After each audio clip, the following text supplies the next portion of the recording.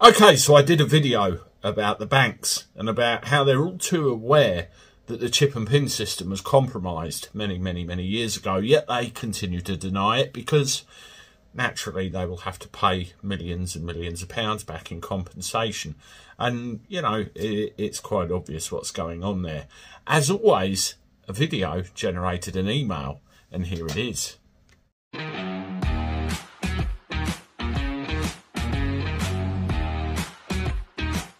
Hello everybody, welcome back to the channel. Last one of the day. Thank you very much for joining me again. Hope you're well. And as always, thank you very much for your support. Please make sure all the notification bells and everything are switched on. You're subscribed, hit the like button, leave comments and have a chat with everyone in the community here. Very much appreciated for all your support.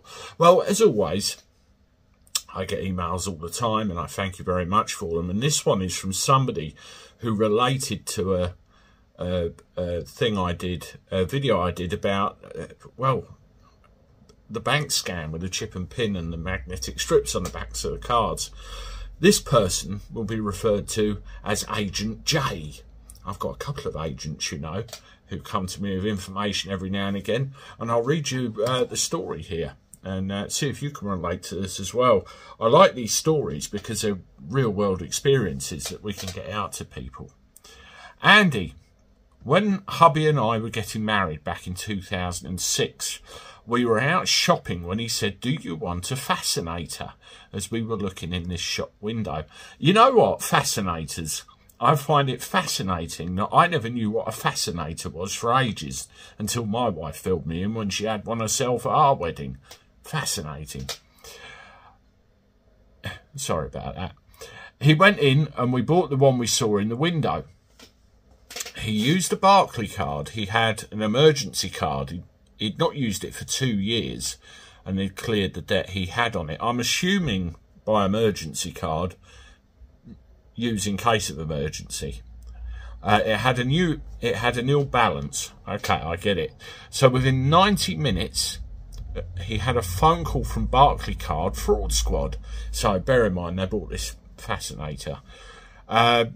The Barclaycard fraud squad asked them if they were in the USA, as the card had been used 6 times in 6 different petrol stations within minutes of each other, and suspiciously all for $29.99.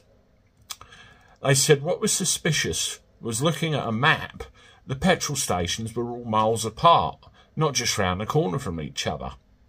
Once the Barclaycard guy had gone through security, he was laughing and joking, saying another one stopped.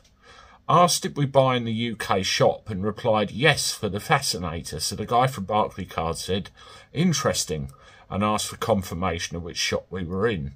I'm guessing it was the guy behind the counter in the shop somehow managed to swipe the card to get its detail, and trying to be logical must have emailed someone in America where somebody produced a card or cards pretty damn quick.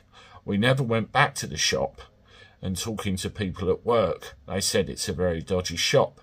Love your channel, Andy. Thank you so much. Good information, keeping us informed. Yes, very dodgy indeed. Now, what I suspect could have happened there is, was your card taken out of your site for any reason? Was a photograph of the CVC number on the back and the details taken on the front and emailed off to somewhere, and they just clocked up a load of spending on it? Or alternatively, was there some kind of sophisticated swipe the magnetic strip dodgy right in there? But 90 minutes, that's awfully quick, isn't it, to perpetuate some kind of scam?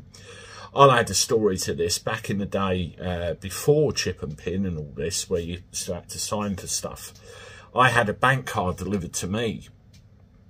And it was my ex, my girlfriend at the time I lived with. And we never got that bank card. What somebody had done, they'd signed her name on the strip and went on a spending spree. They first went round to the petrol station round the corner, filled up their car with fuel right to the top, drove to London, Oxford Street of all places, and had a massive gigantic spend up. And I had an itemised statement of every single shop they'd been in. Thankfully, I mean, I was with Nationwide Bank at the Building Society at the time, and they refunded every single penny once they realised what had happened. But some dodgy goings on, isn't there? And no matter how far technology goes, they always find a way around it. Let me know what you think of this story. And if you've got one of your own, let me know. Anyway, as I said, that's me done for today. Thank you once again for all the support. Thank you for watching the channel, as always. I'll see you tomorrow. Have a good day. Toodaloo.